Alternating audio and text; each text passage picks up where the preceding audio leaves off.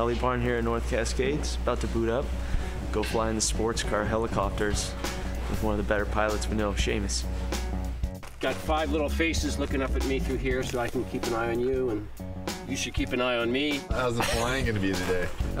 Remarkably good. I've had nothing but clouds and fog for weeks, so I'm looking forward to this. This is like a day off. And luckily we have this pilot named Seamus, and he's very familiar with these mountains. He's been flying up here for many years, and he knows this place like the back of his hand.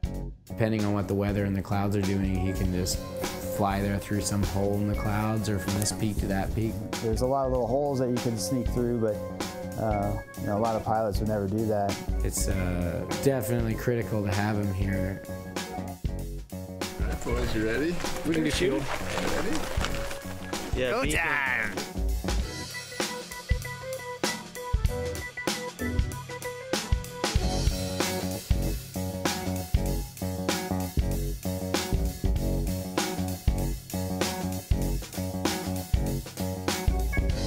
The people here at North Cascades and the pilot, they're really cool. They're really easy to work with, and we kind of toss out the idea like, oh yeah, you got this sweet heli with the sliding door. What do you say we, jump out of it at the end of the day?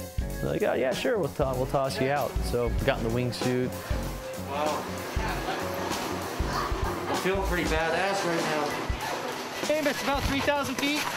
Yeah. Does that work for you? Yeah, not a problem.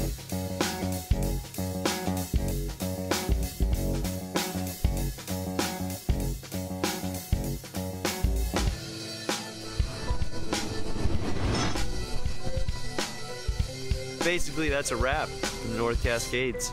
We're on to our next adventure.